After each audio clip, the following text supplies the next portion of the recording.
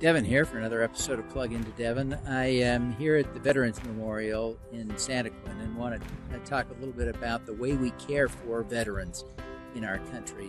There are still homeless veterans, and we've got to take care of them. But so often I hear complaints from our veterans that they're not receiving the benefits they deserve.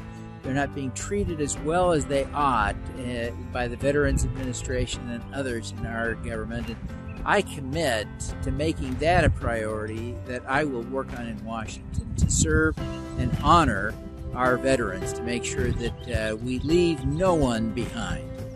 Now, let's be bold together.